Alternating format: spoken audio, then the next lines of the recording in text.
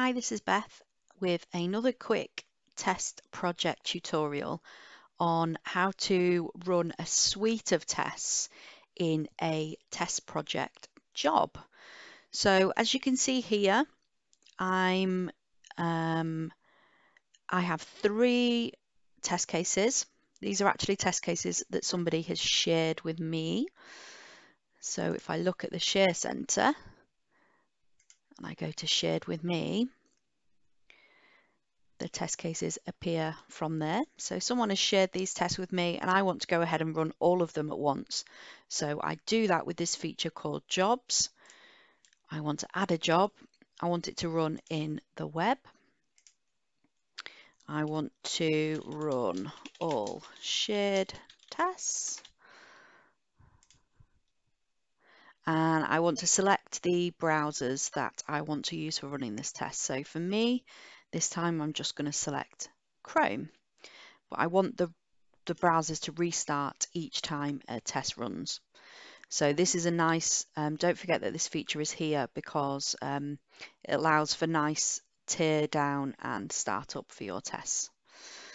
Go ahead if you want to schedule this. So this is kind of feature that you see in CI/CD frameworks, right? Where you can schedule a run to happen overnight, so you can check the status of some regression tests when you come to look at your machine in the morning, for example. You can do that with Test Project by creating a job and starting a schedule. But I just want to go ahead and just create them. So I'm going to do that here. So we've got our kind of area that we want to add our tests into, and we want to go ahead and move them. So it's a nice feature that you can select more than one test. So you can either use the select all or you can select them individually. Once you've got those selected, you can see the little number there that appears that tells you how many tests you've got, and you can go ahead and drop those in.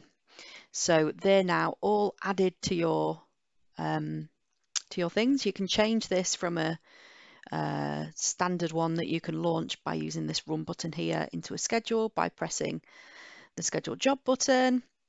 You can change the browser you want it to run on, or the web or mobile, and you can change who gets emailed when this completes, which is again an amazing feature. Really, it's fantastic. So yes, so that is how you create a run. Thank you.